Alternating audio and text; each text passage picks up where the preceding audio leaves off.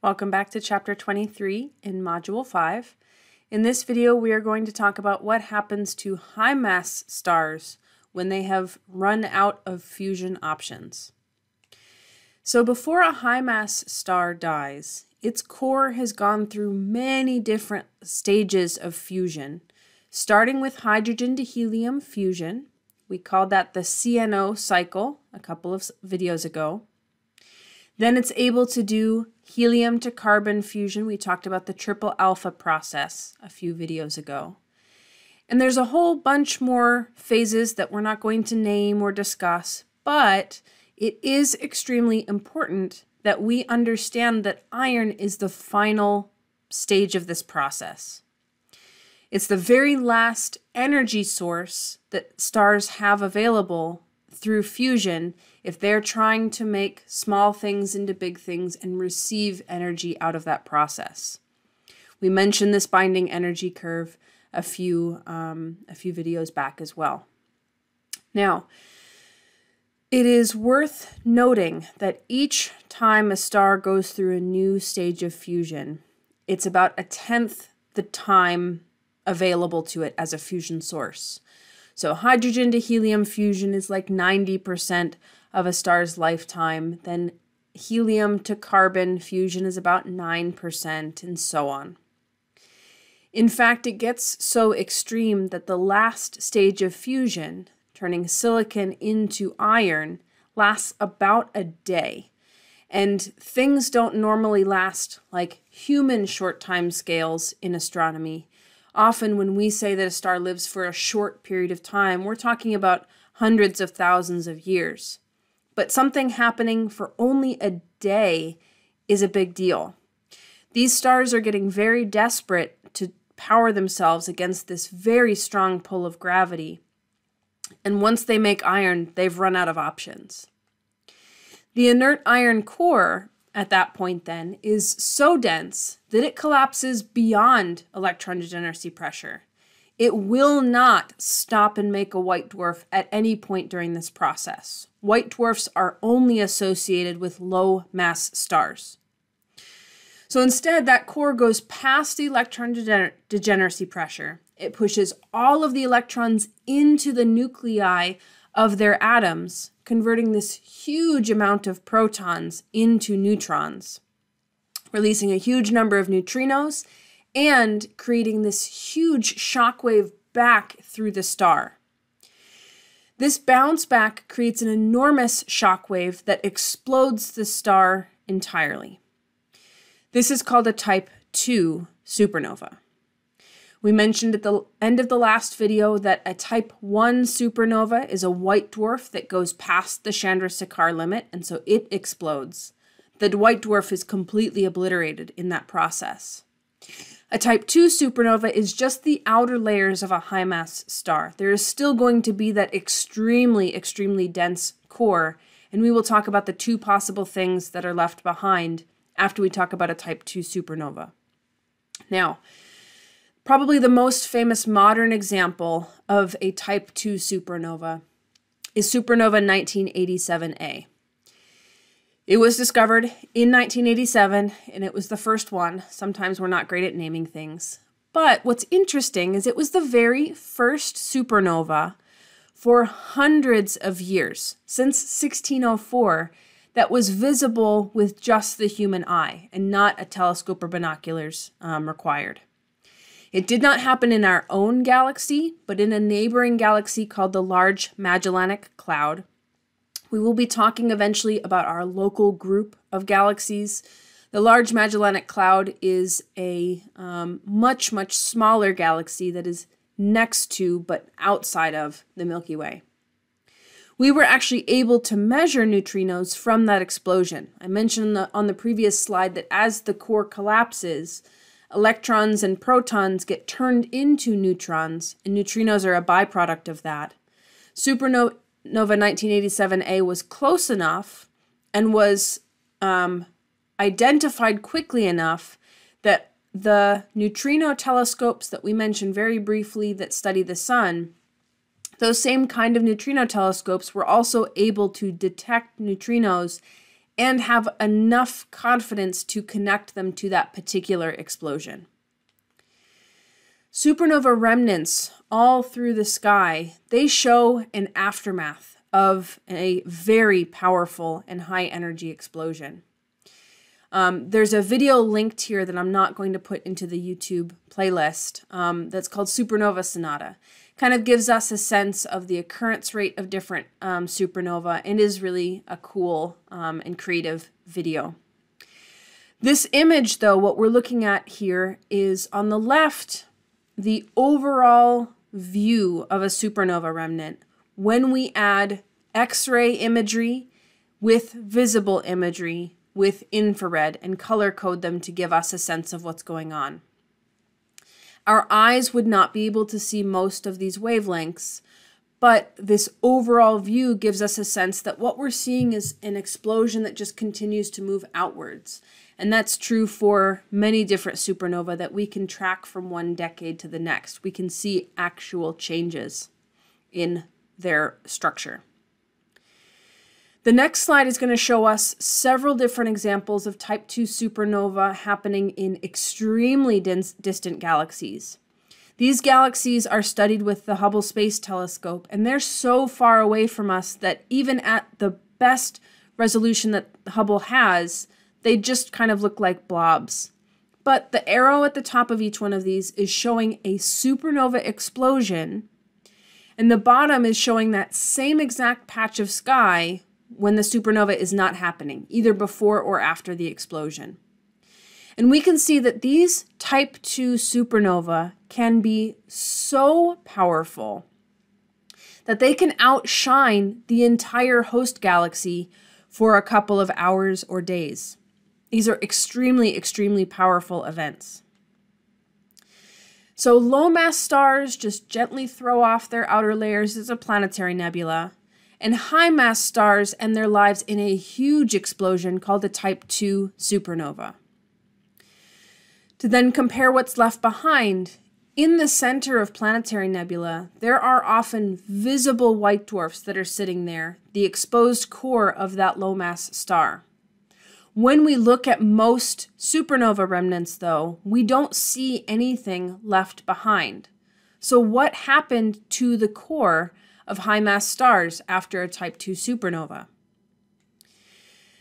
Until the 1960s, astronomers didn't really know what happened. They knew that they exploded, but they didn't have a way to determine what would be left behind. It took until Jocelyn Bell Burnell, as a graduate student, discovered the first pulsar.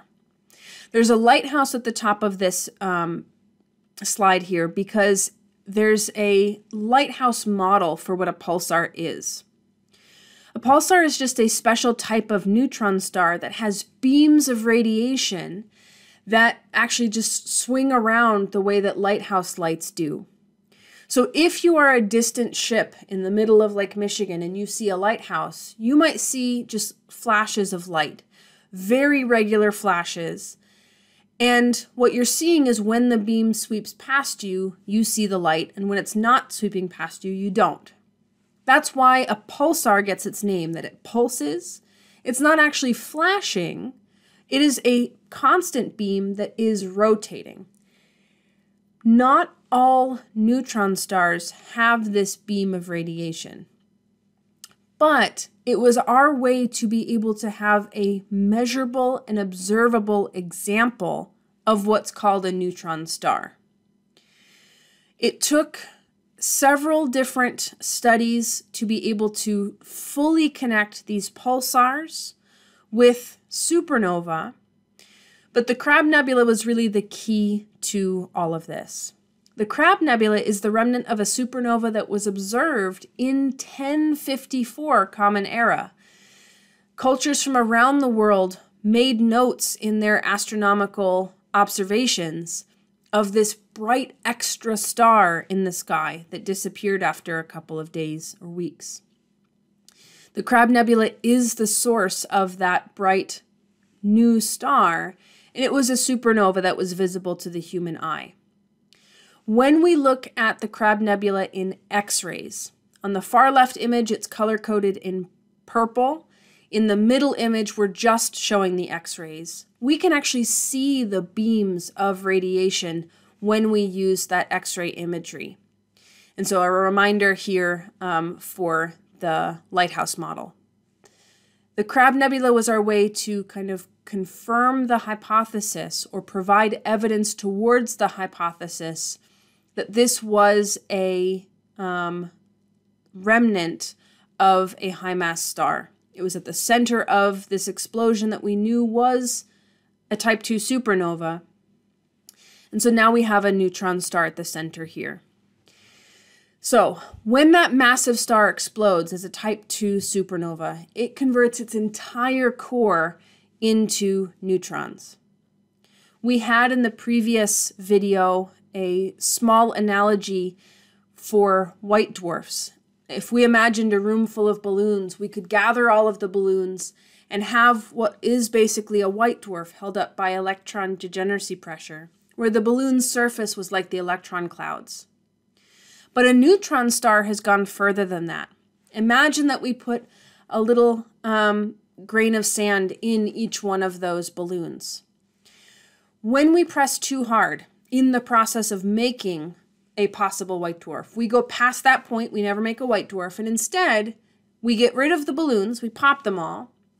Now we just have a small handful of grains of sand. We've gotten rid of all of the empty space that an atom has. Although we didn't focus very hard on it in chapter 5, it is worth understanding that an atom is mostly empty space. When we take out all of that extra space, basically, that extra volume, a neutron star is beyond comprehension how dense it really is. There is nothing on Earth that gets even remotely close to the density. Nothing in our solar system that gets close to the density of a neutron star.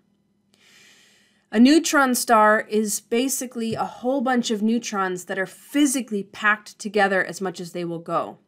If grains of sand are hard to picture, think about having a whole bunch of marbles in your hand. Those marbles physically cannot be pressed closer together. That's what we mean by neutron degeneracy pressure. We call this stellar remnant a neutron star because it's a whole bunch of neutrons, but it isn't really a star, and so that's something worth making sure we understand. A neutron star is what's called a stellar remnant. It's the dead remains of what used to be a star. It is not doing anything active anymore. And it is so small that it does not get put on our Hertzsprung-Russell diagram. It is not glowing in a way that we can kind of compare it to white dwarfs at all. And in fact, a neutron star is about the size of a city. It has more mass than the sun and is about the size of a city. This image here compares a neutron star illustration to the city of Boston. You can click the link in the slides that are posted to see a neutron star over Chicago.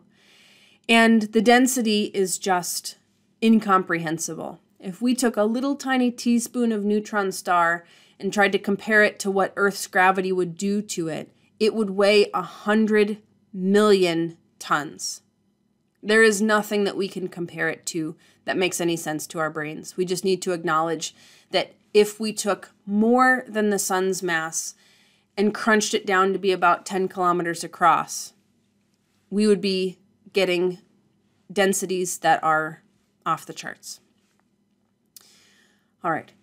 Now, if a pulsar is in a binary system with a hidden companion, because pulsars are the observable type of neutron star, we can use the Doppler effect the same way that we did with spectroscopic binary stars back in Module 4 to determine the mass of that second hidden object. It could be a regular neutron star, one that isn't creating beams of light, but there is a maximum mass to what can make a neutron star.